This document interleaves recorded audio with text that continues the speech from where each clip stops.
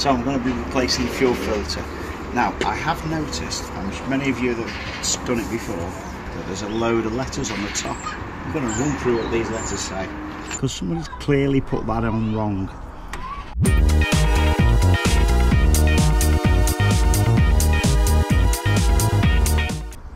So you may have already noticed that there's letters on this fuel filter which corresponds to where it comes from.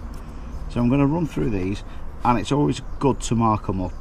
Yeah, I've made it a little bit clearer than I normally would,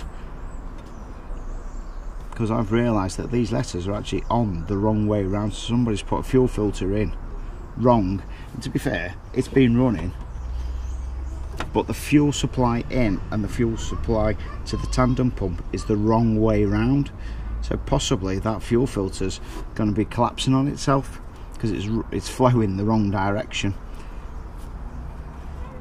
So let's run through these. VF should be the supply from the tank. RT is the return to the tank, which is normally via the fuel cooler. VM is the feed to the tandem pump, and RF is the return from the fuel rail. That's the one that's got the little temperature sender in. The temperature sender measures the fuel temperature coming out of the head, because that's going to be more accurate of what's being injected via the injectors. So to remove these, dead easy. Let's move that out of the way.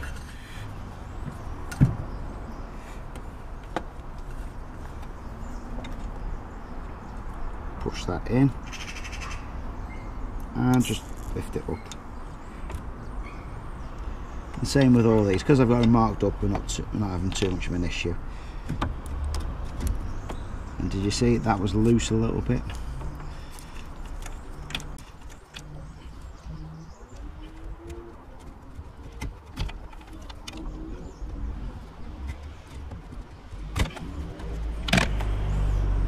And you can see this is loose. Somebody's jammed a little bit of a pipe in there. So that is one of my pet hates, people putting the fuel filter on wrong. I've actually had this before where a VAG specialist has put the fuel filter on the wrong way around, and has basically gave unfiltered fuel direct to a common rail injection system, which has then in turn destroyed it completely. So let's see if we can get it the right way around. And this bracket doesn't look right, considering the fuel filters are set size. Let's see if we can fix that.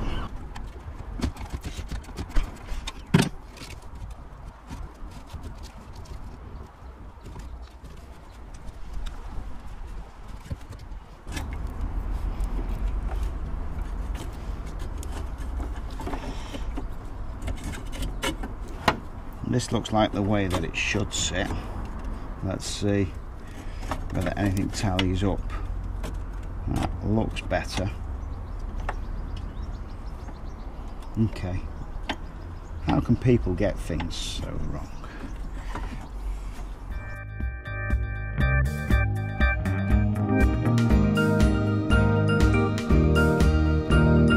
Always go for a genuine filter if possible, which is normally made by man as well. See if there's any markings on it. No. It has got a little dimple, so it'll only go one way round, in theory.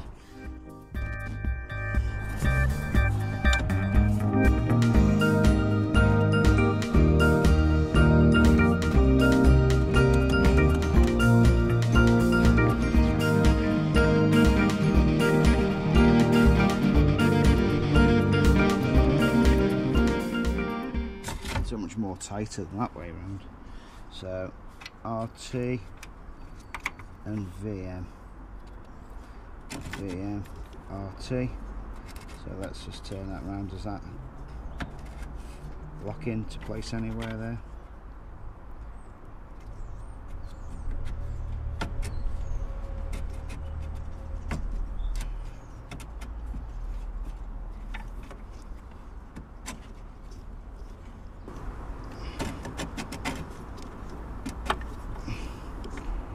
There's RT, there's VF.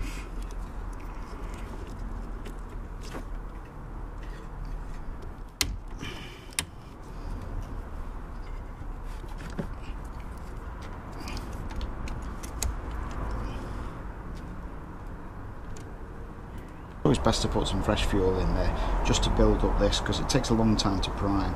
So if you're ever going to put some fuel in, put it into the supply, which is VF. Or in failing that, another option which is just as good, click it on, leave the return from the actual engine loose, and what we're going to do, we're going to cycle the ignition a few times, just keep an eye on that, and it should fill up nicely. You'll be able to check the fuel pump's working inside the tank.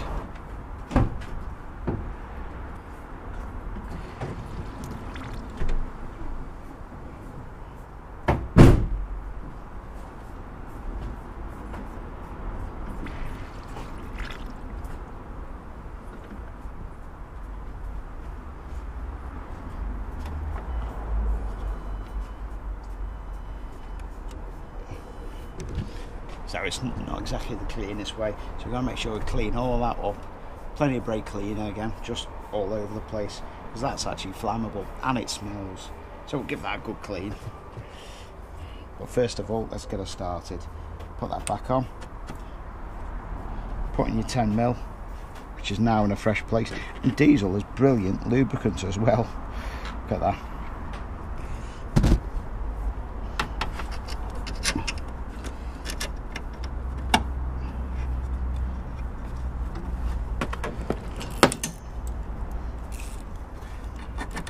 Let's cycle that a couple of times. You can hear the bubbles come through the system. Let's do 2 more just for luck.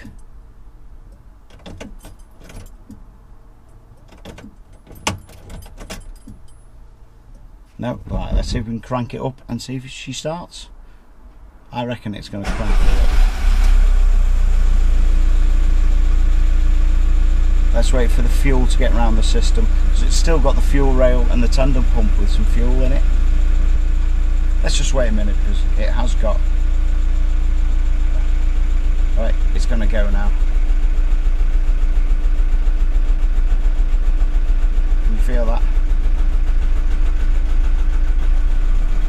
Oh, that's just getting rid of the air as it's trying to draw in the air from the fuel filter, and it's got, yeah, okay, that's nice and smooth. Give a little feel.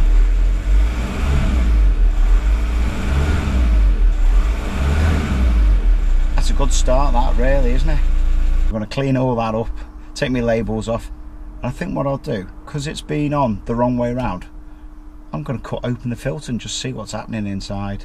So just out of interest, I've decided to cut the end off the bottom just to see what happens. It's like a little bit of a rubber, so now it's the end of there. So I've now cut a little slit down the side. So again, oh, there we go. It's always good. So that does separate that way around. Okay, so there's just your canister with all the aluminium swirls. So able to sort of look at the nitty gritty. That doesn't look that old, to be honest. There's not that much oil in there. But remember, from this canister, it's been going the wrong way around. See if we can get this apart. Oh, yeah. Okay. So, if it was a replaceable canister, it's as good as being that, but without the bolts in the middle. So, have a look at all that. It looks, to be honest, it looks alright. So the only difference is it's been dumping fuel back into the middle section rather than it should be filtered from the outside inwards, because there's a greater surface area on that. So let's have a look, see if there's anything noticeable in there. Now there's a little bit of a temperature valve in there, it looks like it. Let's see what it is. Right, so that's what you're expecting, because a PD naturally mixes the fuel with the engine oil, particularly when the seals are gone. If you watch me rebuild the engine, I've actually put new injector seals in there. Oh, that's what the inside of it's looking like. You can actually see the bits of engine oil in there. So that's a natural byproduct on a PD engine. That's to be expected, but that's been filtered out the wrong way. It wouldn't have been able to circulate, it wouldn't be able to go back to the fuel tank in the same way.